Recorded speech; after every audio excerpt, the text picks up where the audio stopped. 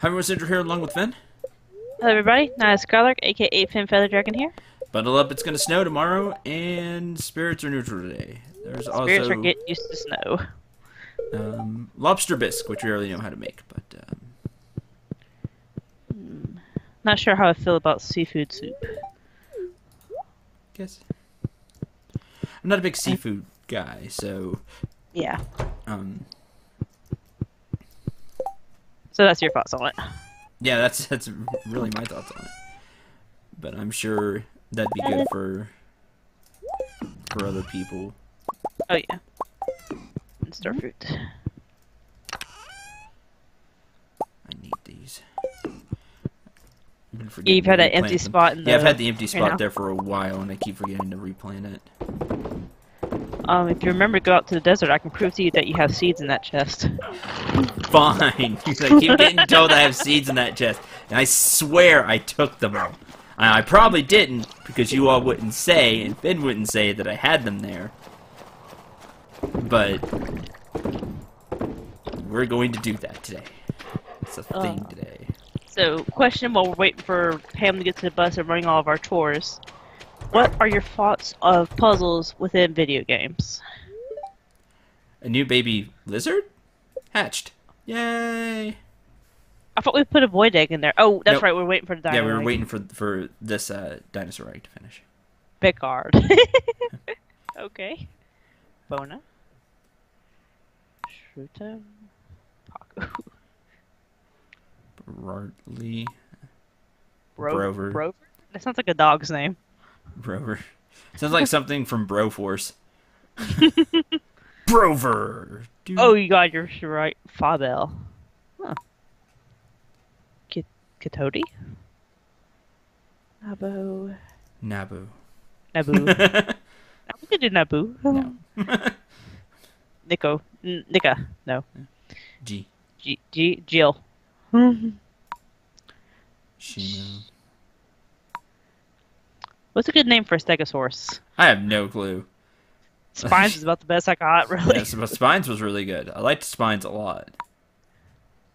I got nothing else. I'm not good with names. Let's see. Spines and... Well, no, not plates. Spikes? Well, it's a girl since it's going to lay eggs, so...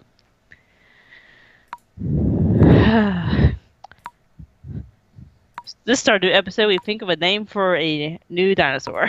Exciting. Exciting episode. The most exciting episode. Brissa. That works. Mhm. Sure.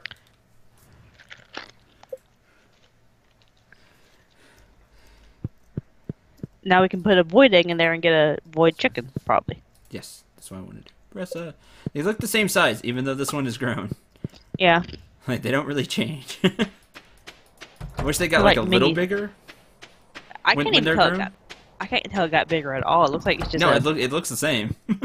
it's like a mini steg, no matter what you do. I think they're in the fridge. Or by the fridge. This one. No, this one. That one. Yes. There we go. Void egg. So maybe we'll have a void chicken before this is over with. And okay, not the day for the caravan, so still gotta wait for that. Mayonnaise. So yeah, what are your thoughts of puzzles within video games? Now,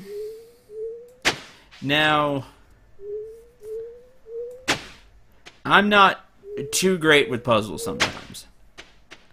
I'm the first one to say that. And, for the most part, I play RPGs, which usually have a puzzle of some kind. I am not opposed to puzzles in video games. But they're not exactly, there are some puzzles that I don't like. I don't like invisible wall mazes. Ever. I think they're not fun. They're just frustrating. So I don't like those. For the most part, though, I do like. I like them in there, but they have their place. So if you're mainly a puzzle game, then that's fine. You can have a ton of puzzles. You can have super hard puzzles. But I don't want to have to spend 3 days trying to figure out a puzzle to continue playing my adventure game or my RPG. To get for like a dungeon or something? Yeah. I don't mind. Like I said, I don't mind having puzzles, but they need to be solvable. Like, it's hard for me to exactly explain how I feel about that. I'm fine with them, but they have their time and place in games. I guess with puzzles, like, you think you're talking like adventure games with puzzles. Zelda is probably the first one a lot of people think of when they think adventure puzzle games. Yes, that is the first one I thought of. Yeah, because Zelda is well known for its dungeon puzzles as it is for its adventure. Yes. And like you said, you know, puzzles have their place within adventure RPGs and so on and so forth. Yeah, if you're gonna be that kind of game, if you're gonna be like Zelda, you need to let me know up front, like in the game, that hey, there's gonna be a lot of puzzles in this game. I don't care if you have to do it through an NPC, through just showing it, or whatever. Or have like the dungeon guard or whoever, be careful, traps and puzzles lay ahead or something. Yeah, but like, I mean, lots of traps and puzzles lay ahead. Like, I mean, you need to be blunt with your audience, because I know puzzles, to me, in my opinion, are one of the things that can quickly turn off a certain section of gamers. Like, they don't want a bunch of puzzles. Now there's some classic puzzles, like the sliding block puzzle, where you push one to another, and it's like 3 blocks in a row, you push one another, and you get through. You know, there's... Like I said, I don't mind puzzles in video games, but I don't need them to... I am moving these. You want to head to the desert and see about the chest? Yes. But, like you said, they have their place. Now, if you're a strict puzzle game, like Troze, Puzzles and Dragons, Bejeweled, etc., etc. Yeah, that's your jam. That's fine. Yeah, it's fine. You can have your last puzzle be super incredibly hard that takes you 3 days to solve. Yes. Because you're a puzzle game. I expect that at this point. But if, like, you're a Zelda game or a Metroid game or VVV, 6 Vs, if y'all know that game on Steam. Yeah. I've gotten to a kind of a puzzle part of that game, and I got so frustrated. I was stuck on it for about, like you said, 3 hours. I got so frustrated that I just turned off the game and walked away. Yeah, I think I was rescuing Viridian. I got him out of, like, the wonky zone. And now I'm having to walk him back to the teleporter to get him back to the ship.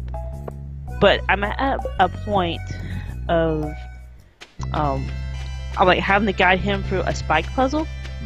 And it is so pixel perfect, like how I have to jump, how he moves, and no, wait. Oh, Cendril. Anyway, but it's like so pixel perfect how you have to get him through. I have not found that pixel perfect spot yet, and I am just so frustrated that I told myself I was going to look up on YouTube how to do it, and I haven't done it yet, just because it irked me so badly. See, that's how I can get with puzzle games. Yeah. Which is why I don't play a lot of puzzle games. Every now and then I want to play a puzzle game. And so I'll play a puzzle game. But, you know, they can be super frustrating. So you gotta let your... Now, if you're playing a Zelda game at this point, you should know to expect puzzles. Yeah. Look at the top row.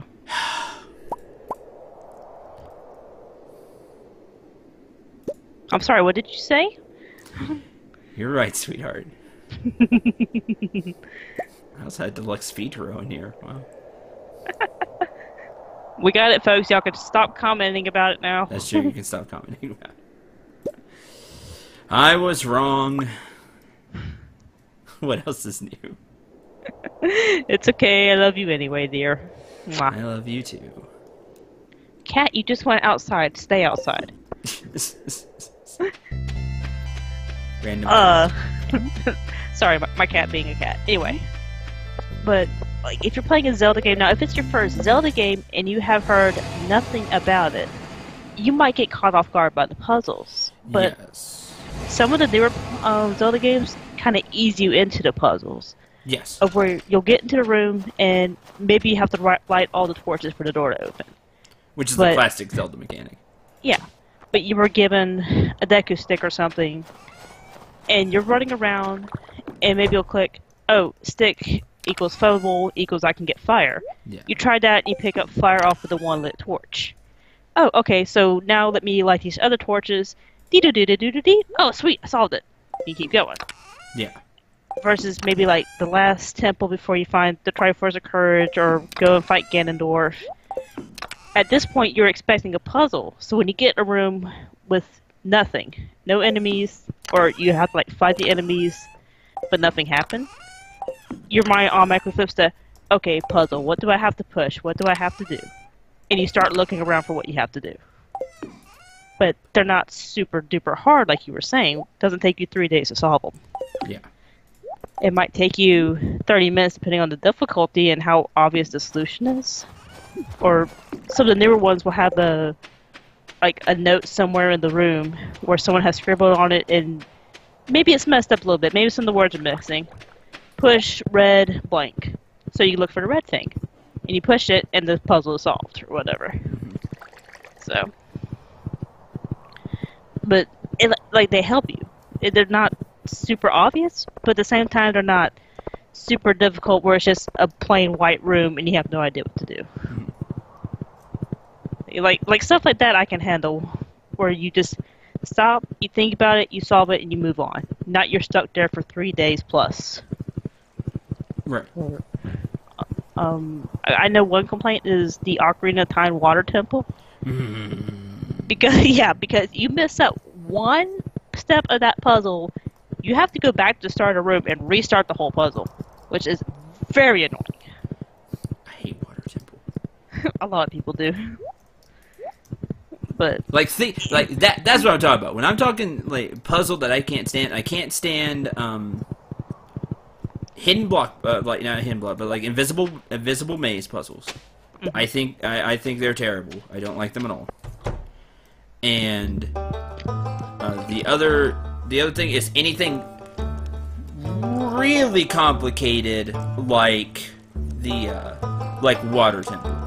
yeah, Whereas if you don't know what you're doing and you go into the water temple, you're in there for a while.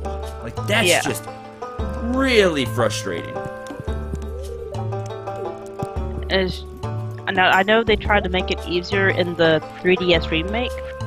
Because I know you had to, like, go into your menu, equip your boots, go in, unequip, blah, blah, blah, blah, blah. So they made, like, a quick access so you wouldn't have to do that so much. But it still sucks. Well, and you don't have to do as many, like, super just running around steps. Yeah. Like, they did. They made it a lot better in the remake. Because everybody complains about the water temple, because the water temple is bad. So anything like that. Like I said, I don't mind puzzles in games. Sometimes I get a lot of fun out of them. Sometimes I'm up for the challenge. And if you're up for the challenge and you solve it, there's a small satisfaction of, I solved it. I'm awesome. Yeah.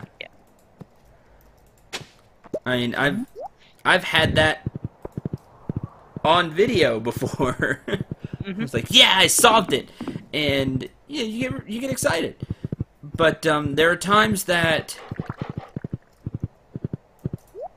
if you're not a puzzle game, yet you have a ton of puzzles, like I just feel like I start to get worn down. And it's like, oh great, another puzzle that I have to solve. Yeah. Especially if they're not fun. Like, you can make a puzzle fun to figure out. There are little ways to do it. And I'm not a puzzle game aficionado. That's not my thing, so I can't completely tell you how. I just know there are times where I don't mind solving puzzles because I'm like having fun figuring it out. Was like I was talking about with the deco stick puzzle. You know, go off of common sense when burns. So common sense to the player of I don't have a lantern or something currently, but I have a stick and I have a source of fire. So just let the player put two and two together and figure it out. Like something like that I'm okay with. But like you said, when it's overly complicated, just no. Just not fun at all. I've seen a couple of adventure puzzles where it's multi-level. Where you have to like knock a block down a level so you can get to the next part of the level or next part of the puzzle and so on and so forth. Where those could be a headache. Unless you have like an arrow or something, or like you said, something on the wall that says, I've tried to push down these blocks, maybe that will work, see if I can get somewhere. You know, a note left by the last adventure or something. Yeah, I don't, that's it. I just, my thing is, I don't have a problem with puzzles, but sometimes they are not fun. And then when they're not fun...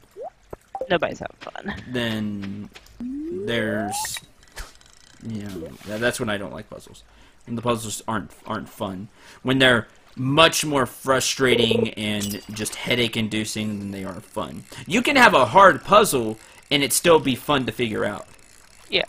Now, I'm not a puzzle person either, but, you know, when it's a puzzle that I can recognize either as a common Zelda puzzle, or I realize that there's a puzzle going on and I start working on it, but it doesn't take me 5 days to solve it. That's one thing about puzzles. Like, the more experience you have with puzzles, the easier, in general, time you will have with them.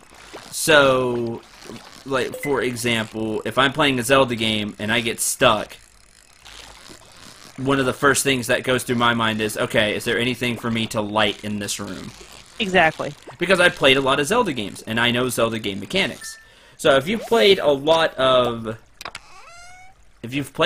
games, you will start recognizing, oh, I've seen this type of puzzle in another game, I have a way to start out.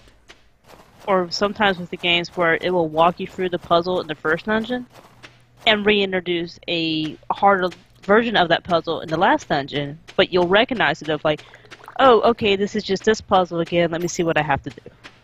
Yeah, like, but for me, I'm going more like just experience. Yeah, just like experience. If you have a lot of experience with video games, you will find it easier to solve puzzles because you'll see certain patterns over and over again. Yeah, for sure. So that helps. Yeah. Or you're talking like experience some of the newer Metroid games, not like other M. I mean like the newer ones, the trilogy, the Prime trilogy. Some of those had puzzles, but it usually involved you getting a rocket and shooting it at something. But anyway, what were you gonna say? That's it. That I had nothing else. That's what I was gonna say. Yeah, I mean puzzles, if they're done well in adventure, RPG, basically anything that's a non-puzzler, it works. But if it's a strict puzzle game, hey, you're a puzzle game. You do your thing. Or I guess another kind of puzzle is, would you count Boo houses in the Mario series as puzzles? In a way, yeah. Yeah, for sure. Yeah, because you've got the doors with multiple exits, or you're trying to find your way to the flagpost. Yeah. Yeah. They're more mazes than they are puzzles, but I think they kind of fall into the same category. But again, like you said from experience, oh, it's a Boo house, here we go. Let me get ready to think instead of just jumping to win or whatever. But yeah. That's all I got. Hey, level 10 fishing. Woo! Choose a profession. Angler. Fish are worth 50% more. Or pirate. Chance to find treasure doubled. You don't really sell many fish, do you? I make it into sashimi. I make it into sashimi or keep it. Like, I keep a lot of fish. Like, I really don't fish for money. Yeah. I'm gonna take pirate to find more treasure because we could find artifacts, we could find Gold. gold, ore, all kinds of things. Yeah. Now double may not be much. If there's like just a 1% chance to find treasure, now it's a 2% chance. Ooh. But I think that's more for me than angler, Yeah. just because I don't sell the fish. Angler would be good with the new update. How if you had a fishing farm, get angler and you could fish and sell that for money. Oh yeah, absolutely. That'd be really good for somebody that does that. If you do fish to make money, angler is definitely worth picking up. I will take pirate. Yeah, if that's your primary source of income is fish, go for it. There you go. There's the starfruit jelly and the melon wine. Yay. All right. Anything else? Nope. Just if you're gonna have a puzzle, make sure it fits with the game and that it's not overly frustrating. There you go. All right. So for Finn, I've been Skylark. I'll see all you later. I'm Cendril 9. Remember to shoot for the stars and take care, everyone.